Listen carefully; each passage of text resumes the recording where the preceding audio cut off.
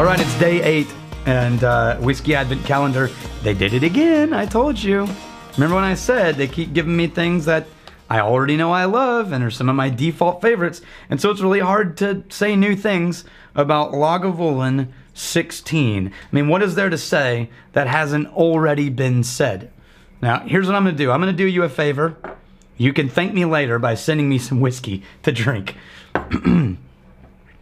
If you haven't gone on YouTube and watched all of the Nick Offerman videos promoting Lagavulin, you have not yet lived.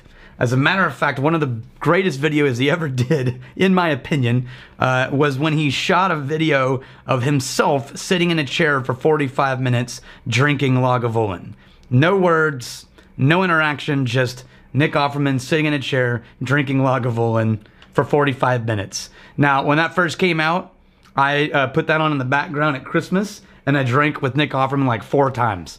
And it's kind of fun. And it was so fun, it inspired me to do sort of an homage version of my own, and I'll link to it in this video.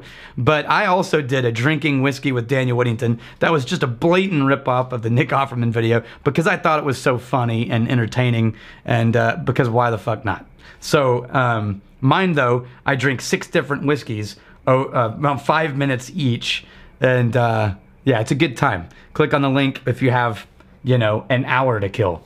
And really, it's just meant for you to sit and drink whiskey with me. So Lagavulin 16, the beautiful, rich, salt, sweet, peated Islay with a hint of mint on the end. Now, that's the one thing most people don't realize about Lagavulin. If you're used to a heavy, smoky whiskey, the magical difference in Lagavulin 16 is at the very end of your sip, just when it gets most rich and complicated, it sort of lifts off and vanishes.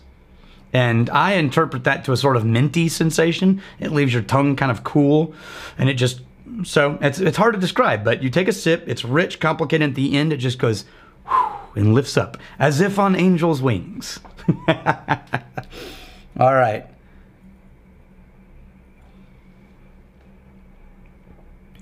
Oh yeah.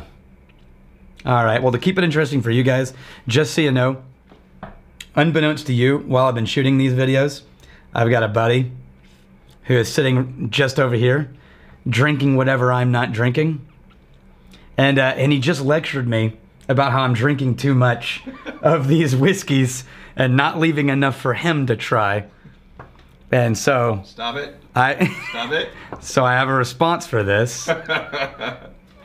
And there, no.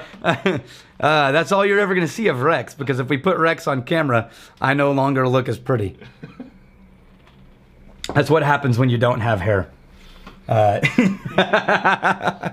Okay, well guys, come on. What is there to say about Lagavulin? There's nothing. It's a damn fine whiskey.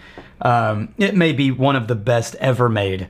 And particularly in the winter, when it's cold and wet outside like it is here in Austin, Texas right now, it's probably the first thing I would pick to drink before I moved on to other things. So... it's a short one today because there's no way to be insightful about something like this. Thanks for watching, and I will see you guys tomorrow.